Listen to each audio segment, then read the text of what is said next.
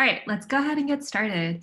I'd like to thank everyone who's joining us today. Welcome to today's CNCF webinar, Intro to Service Mesh Interface, also known as SMI. I'm Karen Chu, Community Manager at Microsoft and CNCF Ambassador, and I'll be moderating today's webinar. We'd like to welcome our presenters today. We have Lachie Evenson, Principal Program Manager at Microsoft, Thomas Rampelberg, Software Engineer at Buoyant, and Stefan Prodan, DX Engineer at Weaveworks. And before we get started, just a few housekeeping items. During the webinar, you will not be able to talk as an attendee. There is a Q&A box at the bottom of your screen.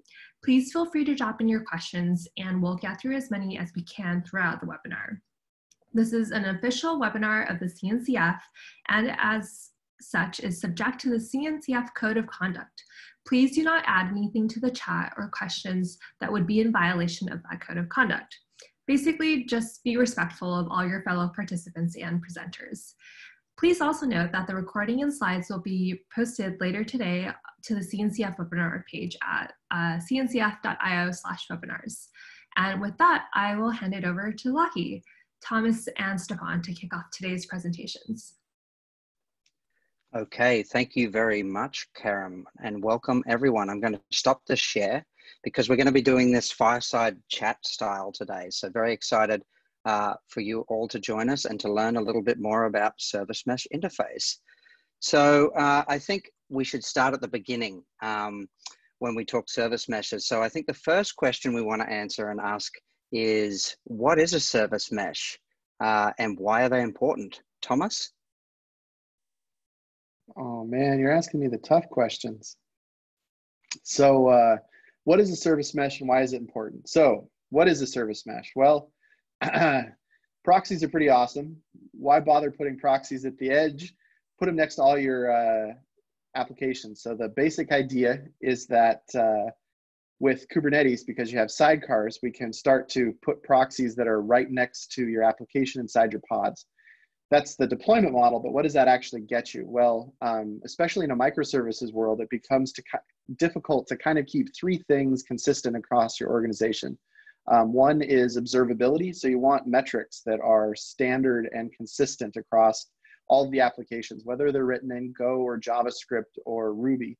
Number two is you want to be able to have MTLS. As all of us are moving into this cloud native ecosystem, most of the networks are zero trust. And so you want to be able to have all of the encryption automatically taken care of for you, and a service mesh does that for you. And then the third major part of service meshes is reliability. Again, once you split out a monolith into microservices, you end up with quite a few problems around reliability, like retries and timeouts. And the service mesh makes it so that instead of someone having to implement that in every language for every microservice you have, it gets implemented once and then gets managed globally across your whole cluster. So it really is kind of a separation of concerns. Let the app developers focus on what they do really, really well, and let the network focus on what it does really well, and keep those concerns separate. What do you think, Lachie? Does that do a good job? I think you did a fantastic job. Do you have anything to add, Stefan?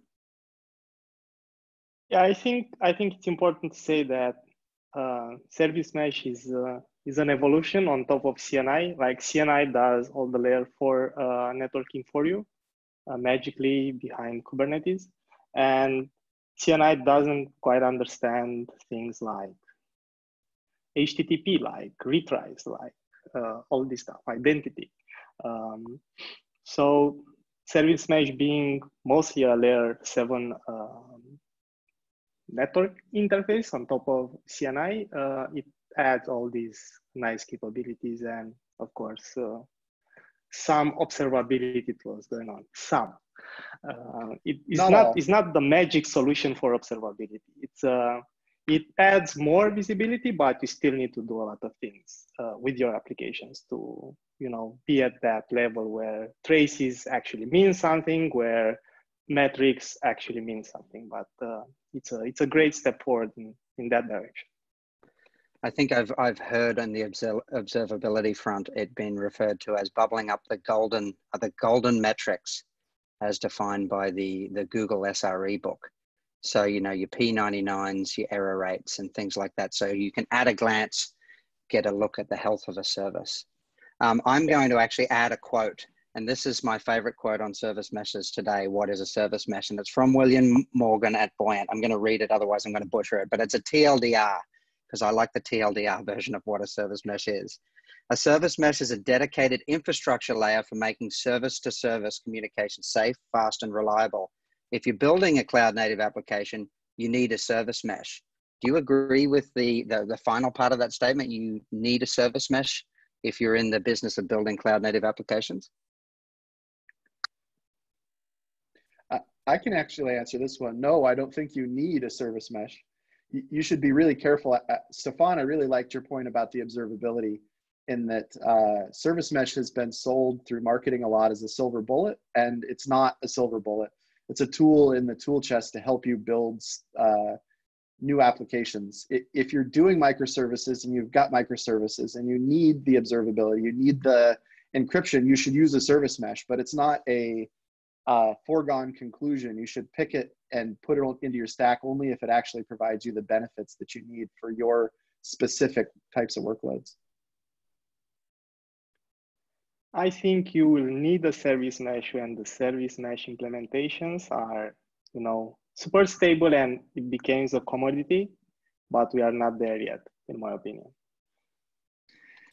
So back when I was building apps on top of Kubernetes, I would always say, from your first application to your 10th application, certainly putting a service mesh out there at the get-go is a lot of work.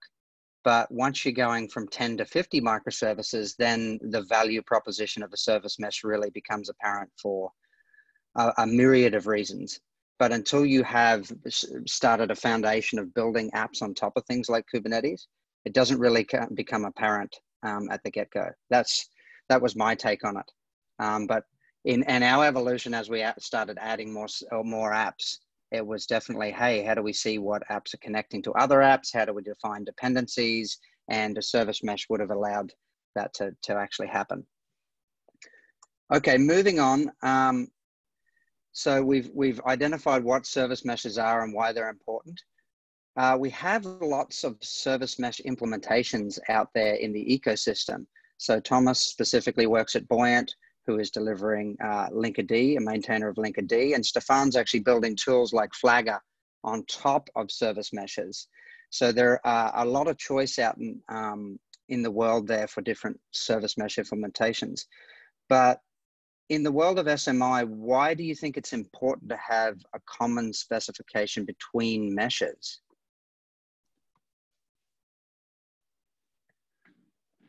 Go for it, Stefan.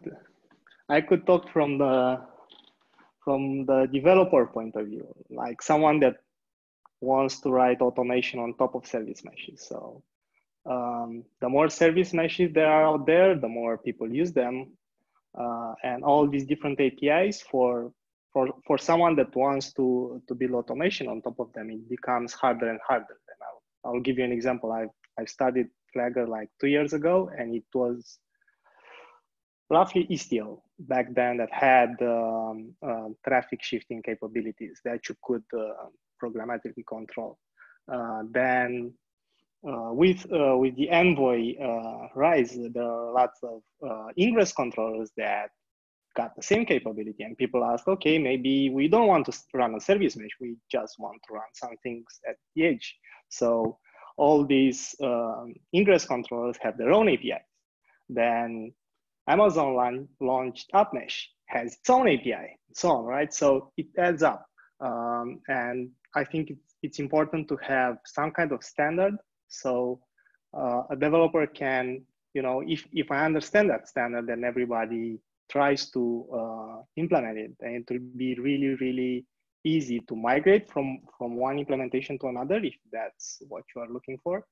And improve on the current implementation and compare it with other implementations and so on. So I think there are a lot of advantages here. I really like, Stefan, I'm going to go back to your point about CNI again, in that I remember the dark days before CNI, where every container orchestrator had special configuration options for every single networking plugin under the sun. And so, you had to go and implement some special thing to get Weave to work and something else to get, Calico to work. And it was awful. And once CNI kind of becomes stable, it's now something everybody relies on. There's a single interface to get your networking up. And I really see SMI as that. To your point, moving up from layer 4 to layer 7, we've now got an interface that you can do so that everybody's got a common point to integrate with, both the service mesh and the integrators on top. Yeah, so in SMI, we have something called access control that tries to let the user define what service can call another service, what user can call what other service, and so on. To go back to the CNI parallel, it's about like network policies. Before there were network policies inside Kubernetes, how would you implement those kind of restrictions for all the CNI plugins out there? Well, through custom resources, of course. So when you switch from a CNI to another, well, you have to rewrite all your firewall rules.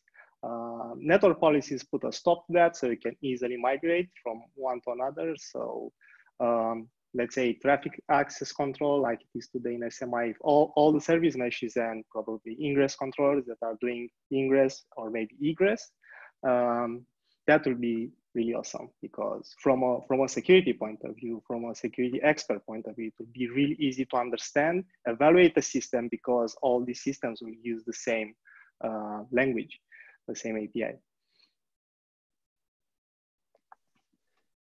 Thank you very much. I just want to acknowledge, I see lots of great questions coming in the Q&A, and we will answer them shortly. I would like to move on about, SMI specifically. What does the spec cover? So SMI is a specification, not an implementation. I want to kind of defer the implementation question to afterwards, but what does SMI cover at the moment in the specification? Thomas, can you walk us through? Yeah, so actually it's kind of fun to go back to the point I made earlier about kind of the 3 value props that you get out of service meshes.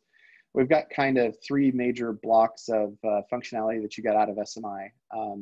I think this will answer Duffy's question, but if not, please poke us and add some follow-ups. So one of them is something called the traffic access control, which is the same idea as net policy, but for SMI at layer 7. It uses the identities in your cluster and allows you to manage access to your services. We have traffic metrics, which is where you get all of the observability. The really cool thing about traffic metrics from my perspective is that it's native to Kubernetes. And so RBAC works natively out of the box. You can provide visibility and multi-tenancy, which is not something that most of the service meshes actually provide today, at least on the read side of things. And then the third bit that we provide is traffic shifting, which is where Stefan and Flagger comes in. So we allow you to be able to do canary rollouts and shift traffic between services. So you can implement all kinds of interesting patterns. With Linkerd, we've actually got error injection and shadow traffic working built off of traffic shifting, which is pretty cool in my book. Stefan, did you have anything to add? Yeah, about traffic metrics, besides the fact that, you can have RBAC for them, which is really great. You can also power other machinery, like an horizontal pod autoscaler, for example. Out of the box, you don't have to write your own adapters. You don't have to do much yourself. You just say, hey, I want to scale based on latency, or I want to scale based on requests per second. And that's something that, for example, for layer 7 applications, it makes a lot of sense to scale on latency than on just CPU or memory usage, which are like the layer 4 networking, are so low level that it doesn't quite fit with what the application is doing. The application is processing requests, and maybe you want to scale based on that, based on that specific metric. And I'll talk about traffic split later. The auto scaling is a great one. I actually did a talk on that at KubeCon last year about why you want to scale on something like latency or requests instead of CPU and memory, would recommend if anyone's interested in autoscaling to check that out. Thank you both. I think the only thing I would add, you've already taken the words out of my mouth, is that SMI was designed to be Kubernetes native. So the specification is defined as a set of CRDs, and then you can interact with these obviously using your Kubernetes tools that you already know and love, like kubectl. So having access to traffic metrics for your specific service doesn't require any additional tooling. And you can bubble that straight up into the tooling that you already know and are familiar with. So I think that's a big value prop. We're not introducing another layer of things that you have to learn about. We just integrate directly into Kubernetes.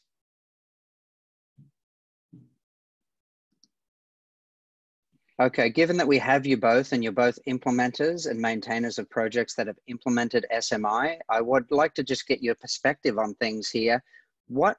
What is the value of you as an implementer, for you, Thomas, Linkerd, and for you, Stefan, for Flagger, of implementing something like SMI? Stefan, did you want to? I'll take it. So the biggest benefit for us, honestly, is definition of the feature set.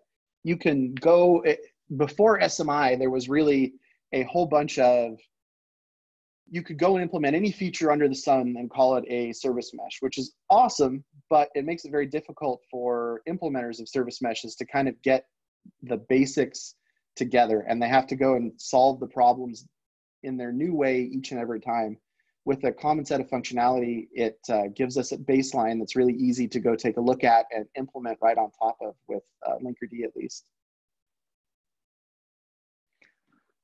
So for us, for WeWorks, we are not in the service mesh market. We don't develop a service mesh on our own. What our interest is from a different perspective. We write tools that are focused around observability, things like Cortex that allows you to scale up Prometheus, and things like Flux and Flagger, which allows you to drive continuous deployment in a Kubernetes native way with very lightweight controllers that are running in your cluster, and they take the CD out of the CI systems.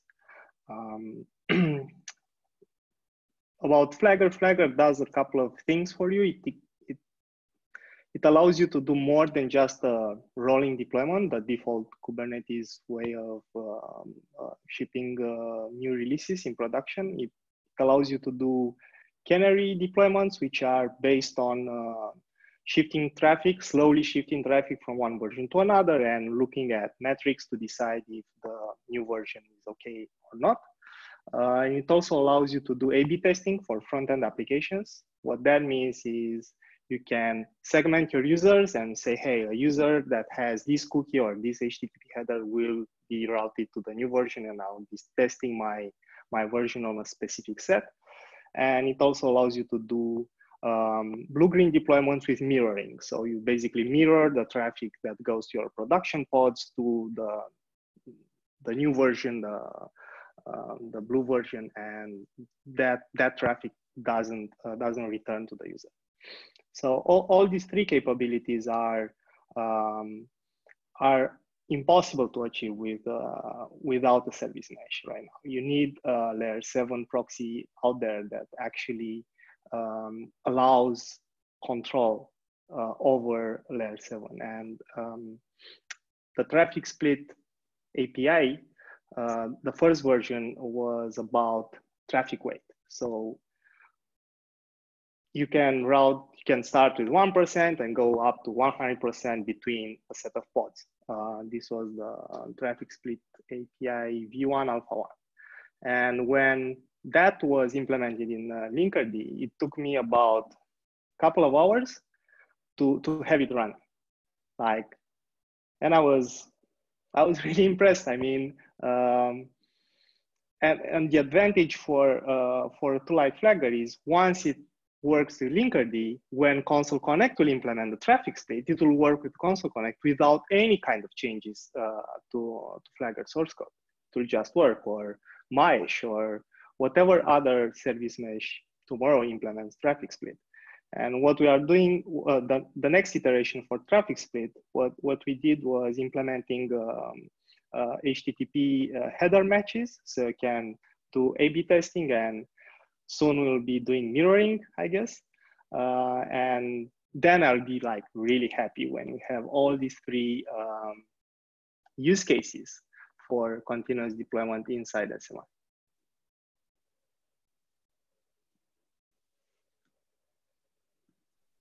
Excellent. Thank you, Stefan. I actually am going to send a link to the chat with all the ecosystem implementations for those interested. See Karen. Go ahead, Karen. Oops, unmuted. Okay, so I think there are a few questions. To start, someone asked, I'm new to Service Mesh. What is the difference between Service Mesh and Service Mesh interface? The way I understand is Service Mesh is a concept which standardizes cross-cutting concerns like observability, security, monitoring, etc., and console, linker, etc. are implementations of the Service Mesh concept. What is Service Mesh interface?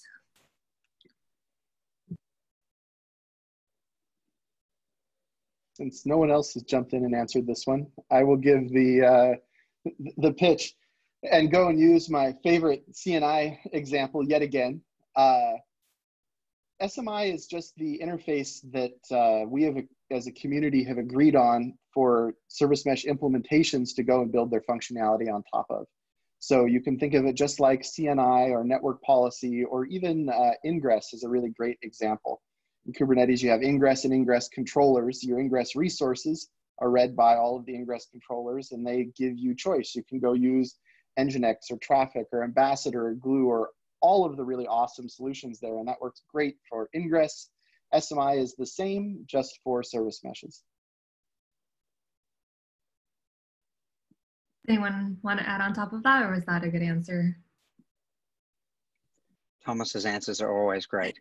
But I won't speak. I'll speak for myself. But Stefan, I don't think I have anything to add. But Stefan, feel free. Yeah, it's a service mesh interface for me. It's a process more than a thing, like, because there are so many parties involved. It's an interesting process of how you can define a standard API without making it super verbose or adding every single feature of a proxy into it. Like we could take like the whole Envoy API and say, hey, this is the SMI API. It will not be fun, because a standard that's so verbose, at some point it will be like, how can I implement it? Like, it will take me years. So it's a fine balance between, hey, how we want to keep it as less verbose as possible, but we don't want to make the API hermetic. We don't want to say, hey, we'll go with some very high concepts that every implementation can go wild with them. So it's a hard thing to balance. Can someone help clarify the semantics of interface in the name? Maybe that's what's confusing some folks.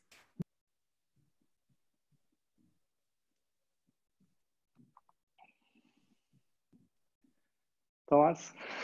I absolutely can answer this, but I think interface is just a standard set of abstractions that define the most commonly used features and functionality of all the service meshes. So that's what, when I think interface, I think like that. So it's kind of the I in CNI and the I in CRI and the C star I. So it's just a common abstraction that implementers can take and adhere to as a standard contract point. Do we have any others, Karen? Yes, let's see. Okay, I think this is what they meant. How do related service mesh rules apply, or apply, example Istio, and network policies apply by the overlay net, example Cilium? So I can take this one. Network policy is going to be layer 4. You won't have identity, and you'll have to work with IP addresses and service names to go and get your authentication set up. But more importantly, because you don't have identity, it's a little hard to audit what's going on there. With service meshes, SMI, and traffic access control in particular, identity is a big part of it. And by identity, what I mean there is that both the client and the server know who they're talking to and can then give you policy around that, not just that a pod can talk to another pod, but actually that your production environment identity can only talk to the production identity environment. The way that that actually gets implemented inside of SMI depends on the service mesh interface. With Istio, what happens is there's an operator that takes the SMI resources and converts those into Istio policy.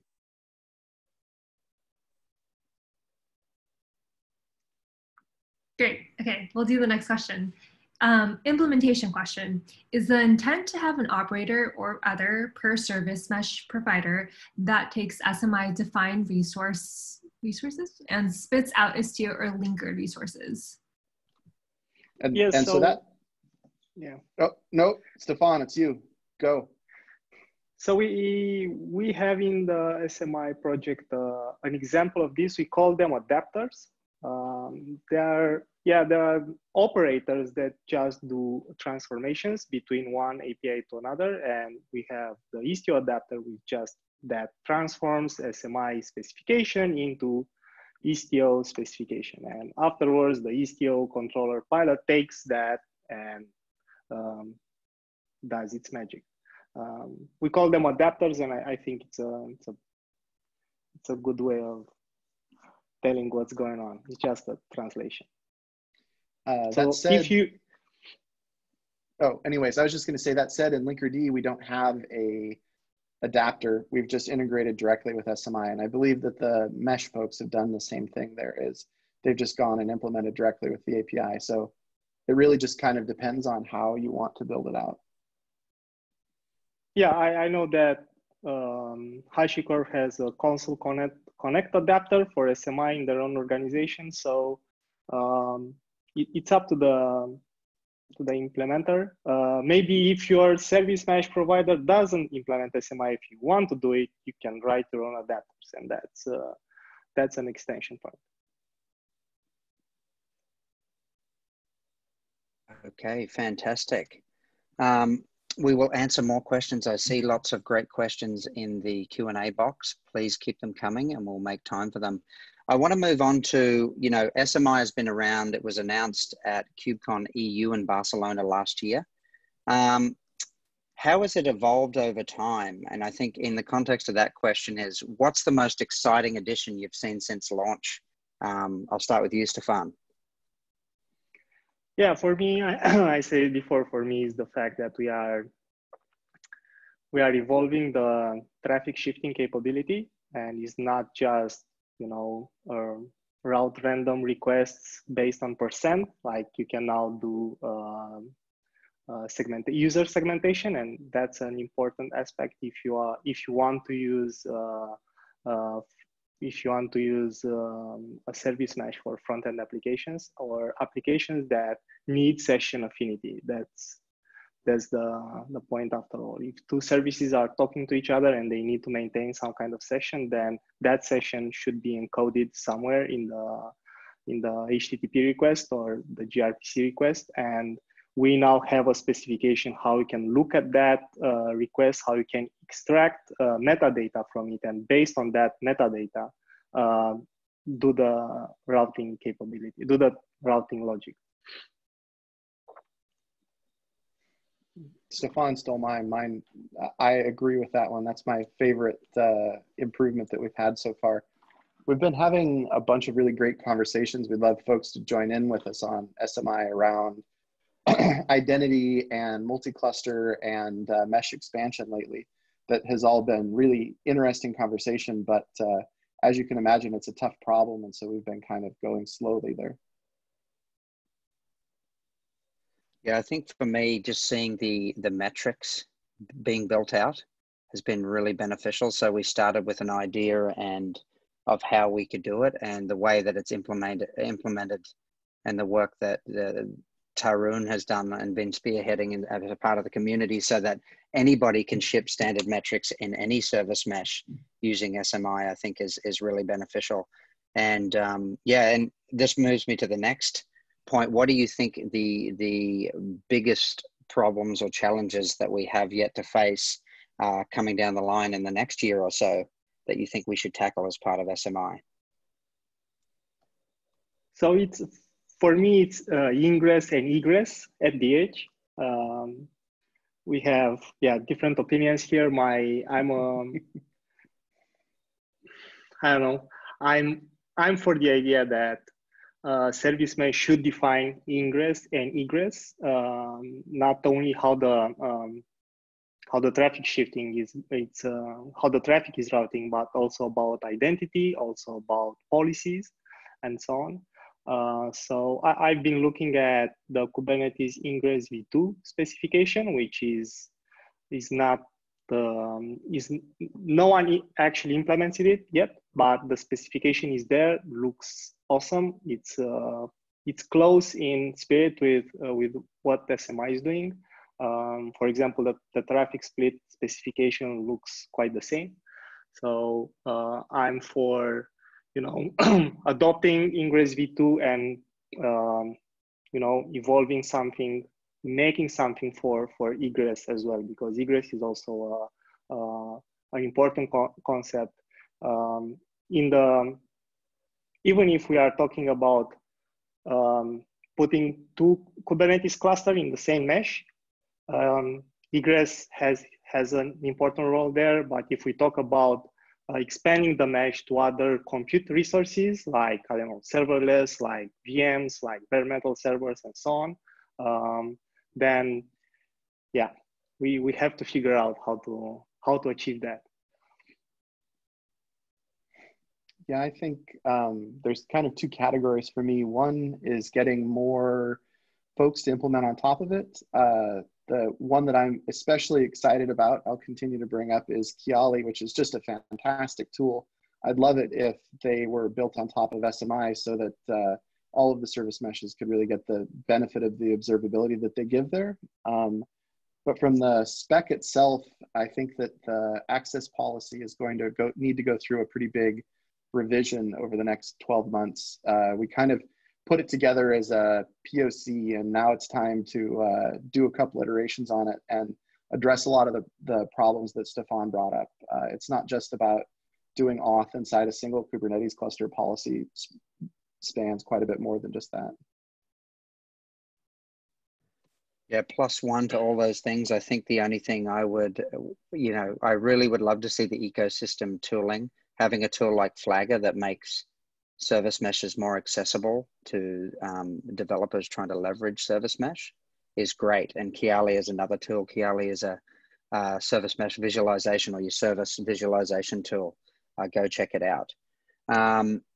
The only other thing I would add is I think people, as usage of service mesh has picked up, so as the expectations of what a service mesh can and should provide have also, the scope's been expanded. And I think, for three tangible things, I know there was a question about multi-cluster. I think multi-cluster is a big area, and there are some great blogs out there. Thomas put pen to paper on a blog around rationalizing multi-clustered approach to service meshes. So I think coming up with a solution that's portable across service meshes in the SMI realm would be interesting. And then, the rise of circuit breaking and traffic rate limiting, I think, are also interesting as to how they may play out, but definitely not definitive. I also think different runtimes. So we started with Kubernetes, but we know that there are people using VMs and even functions, and how can we rationalize creating a mesh that spans all those things? They're all aspirational. We'll pick up certainly a few of them, but I think as the community develops around service mesh, I hope SMI is a great place for us to all come together and say, this is what we need from service meshes, and here's how we define it. Okay, yeah, go ahead.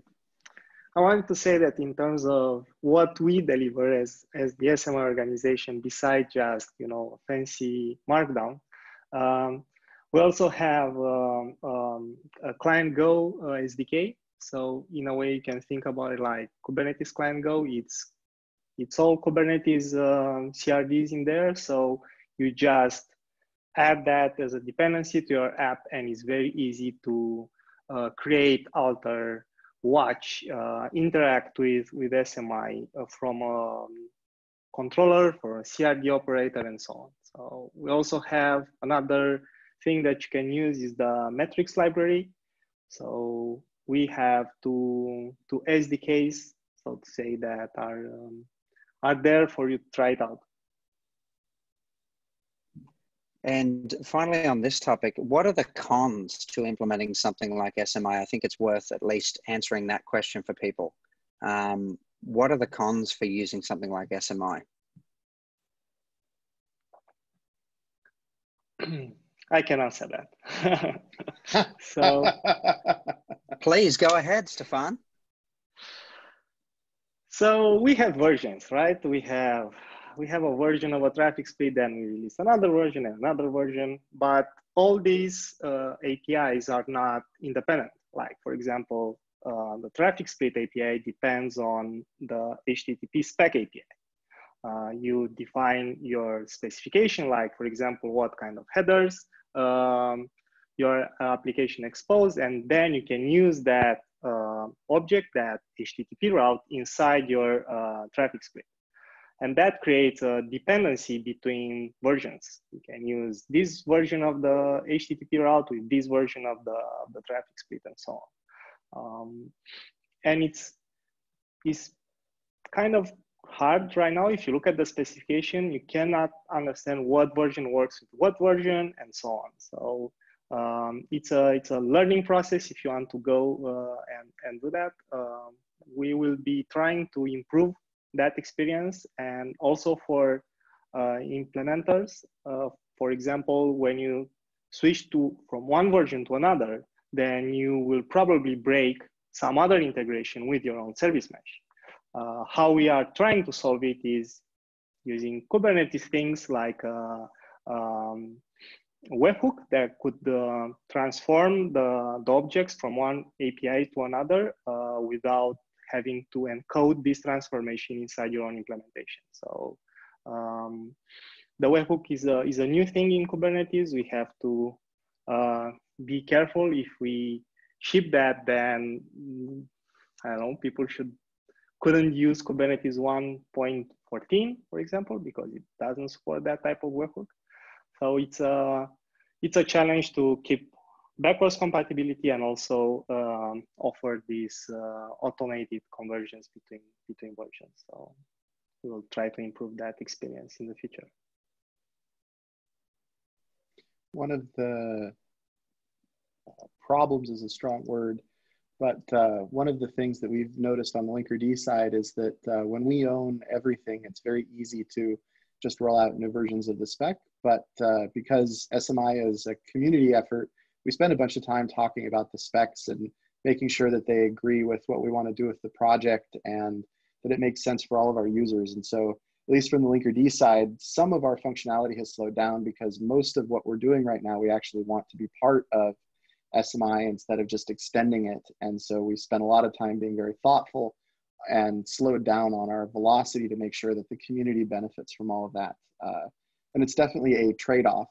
Being part of a community conversation can potentially slow things like APIs down. But I think that for all of the advantages that you get out of SMI is far outweighs the disadvantages on that kind of velocity side of things.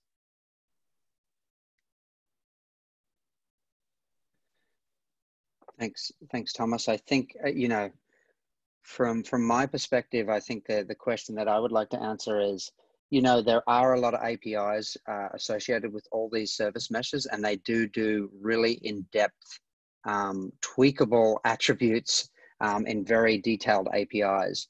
And certainly the intent was never to build SMI to be something that covers all aspects of every service mesh.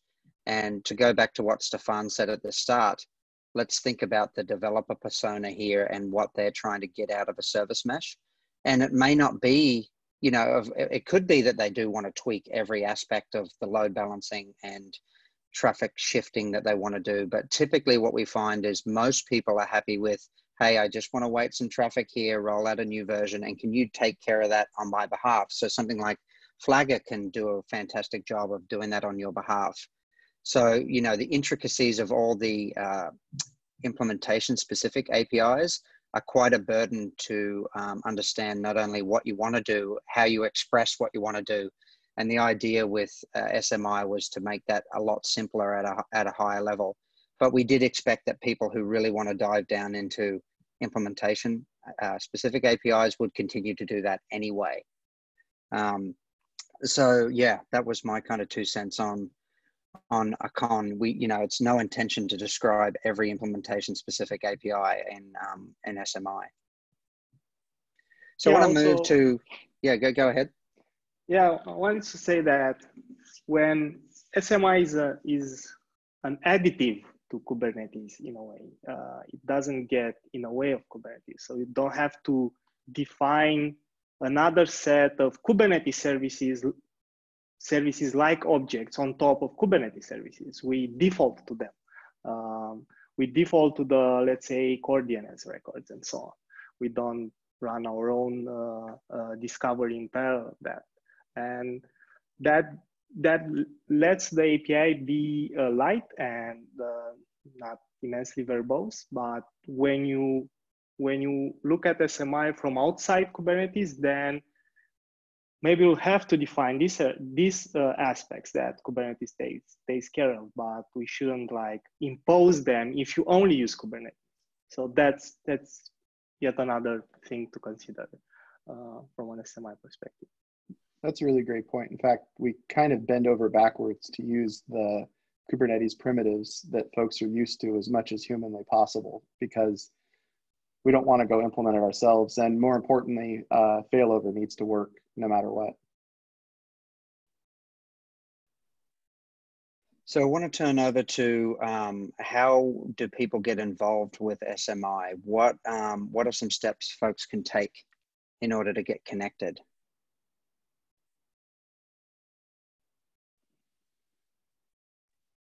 I'll take that. I'll jump in here. So you can go to smi-spec.io. Everything is documented on the website there. All the links are there, and you can learn more about the specification and the ecosystem implementations. You can also dive down into GitHub there, where you will see things like Stefan mentioned. If you're an implementer, there's the SDK there that you can utilize, the metrics API server that you can utilize in your implementation. And also you can go and check out tools like Flagger. And if you just want to simply use SMI, you can check out tools like Flagger to take care of that. I think finally, you know, we can invite everybody to community calls. They happen, they're all documented on the GitHub page, and you are welcome to join if you're interested to learn more about SMI or contribute to SMI. We would welcome your collaboration there. And finally, to wrap up, as we're getting to the top of our time, what do you want to leave the audience with? We've got a lot of great opinions that have come out in the last 40 minutes. How do you want to, the audience to think about SMI moving forward? Just read the spec and open an issue if you feel that something is wrong. I mean, it's the right time to do it because we are still at V1 alpha something, but it's still alpha. The more we evolve the specification, the more we get more implementers, the harder it will be to change it.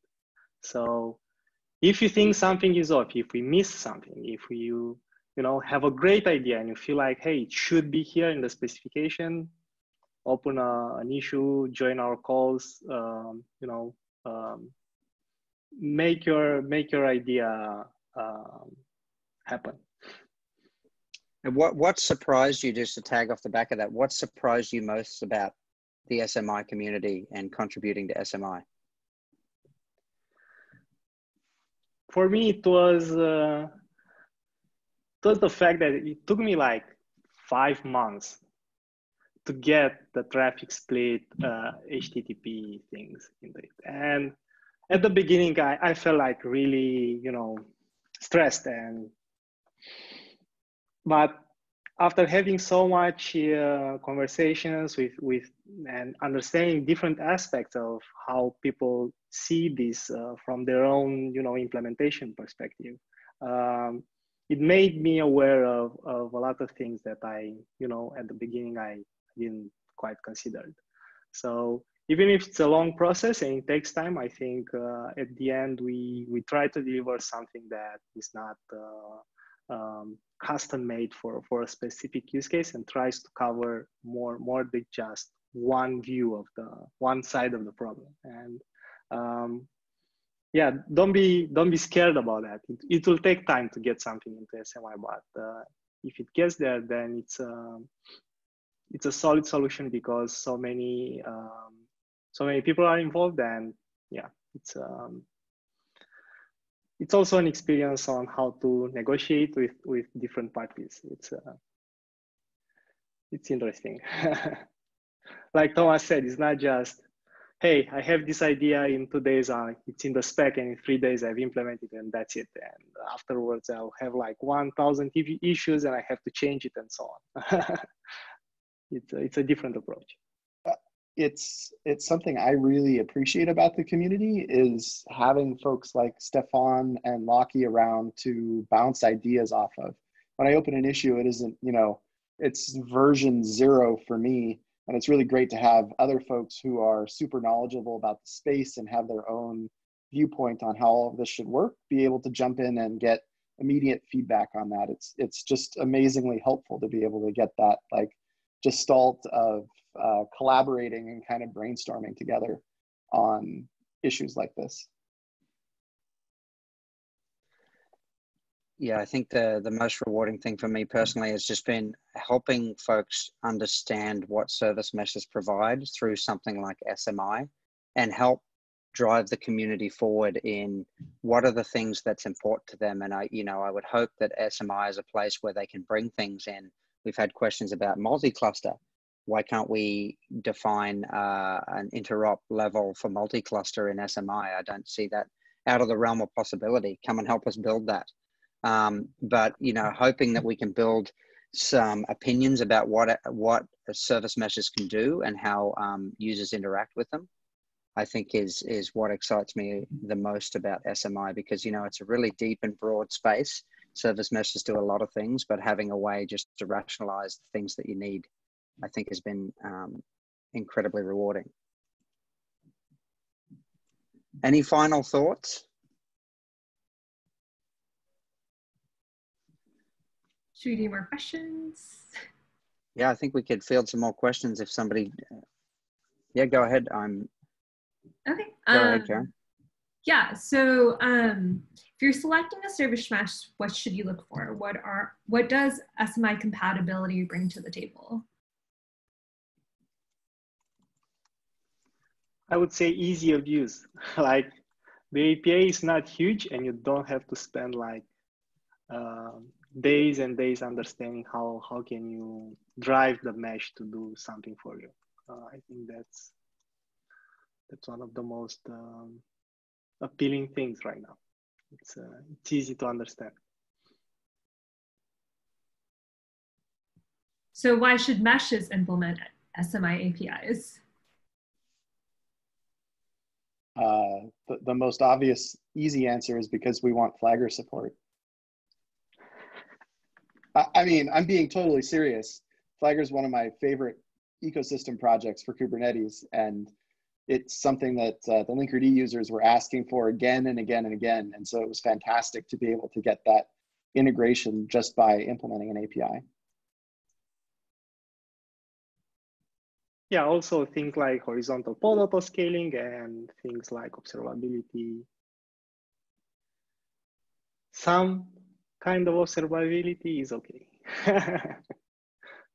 And I think there's high cognitive load to every implementation having its own broad API, which means as people approach and want to start using service meshes, having to understand the intricacies and the tooling. So you know, some implementations require you to use a completely separate interface to Kubernetes, which is okay, but it's just something else that you need to learn in your journey. And implementing SMI means that, hey, I'm comfortable with the Kubernetes API, and now I can control my service mesh from the same point of entry. And that allows me to get on board and understand what service meshes do for me and for us. As I said, you know, service meshes, you may not need them for the first 10 microservices, but 11 to 50, you're certainly going to be looking at them. And, you know, that period of looking at them and evaluating what they do and how they operate, you don't want to be hamstrung into a specific implementation without taking a look at all of them. And service mesh interface allow you to take a look at different service meshes and determine the best one for your specific needs. Great. Another question. Is SMI supported by all the major providers, or is it on their roadmap? So we cannot put on the roadmap an implementation. That's one thing. SMI is a standard, not an implementation. So we cannot impose the implementation. That was my opinion. Go, Lachie. Yeah, I was just going to say, I did send the ecosystem. If you go to the website and click on ecosystem, you will see who's there. I will say that most of the major service meshes out there in the community have shown up and are interested in SMI or implementing SMI. So there is pretty broad adoption across the CNCF ecosystem in the service mesh space.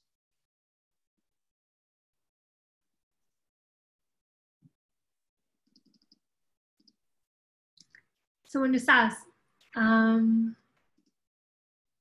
that was a comment instead of a question. They're right.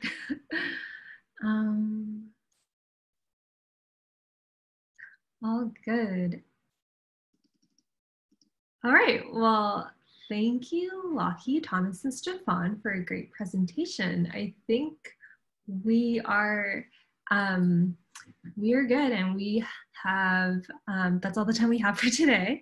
Thanks for joining us. The webinar recording will be online later today, and we are looking forward to seeing you all at a future CNCF webinar. Thanks, have a great day. Thank you. Thanks for joining us. Thanks, Thomas and Stefan.